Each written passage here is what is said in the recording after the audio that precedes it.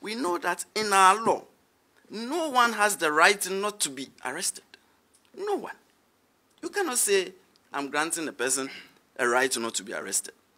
So, when we receive judicial decisions like that, it beggars belief to us that we will be prevented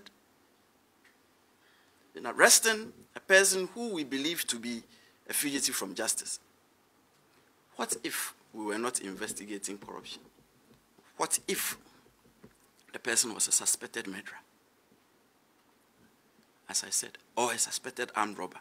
The person will be running around in the streets with an injunction on law enforcement agencies not to arrest him. This is not a breach of the law by the OSP. This is dismissiveness of its work.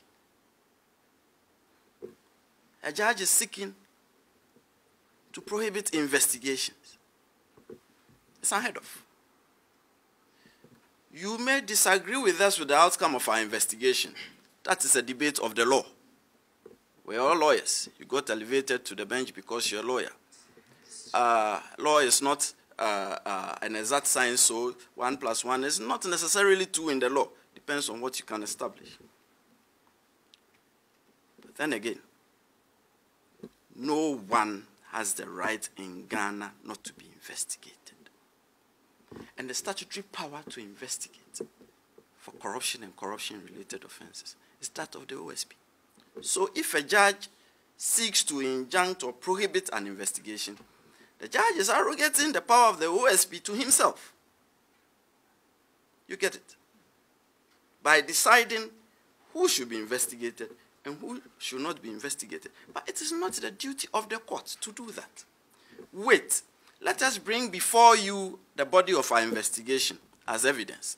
Now, if you look at it and you decide that the evidence does not show up to the standard of proof required in criminal cases, then you can dismiss it. But don't prevent us from doing our work, from investigating. It is dangerous. As I said, I wasn't sounding as a prophet of doom, but there is doom looming ahead of us. That very soon, a murderer will boldly walk to court to seek an injunction. Should I feel frustrated and resign? I took an oath when I was sworn in. And in my life, when I take on the reins to do something, I do it to the best of my ability. I ought to say Twi. Those who do not understand Twi, please forgive me. They say I'm a Ankwanoma. Me de me cry abo afore. Me ye de me to me. Emre so a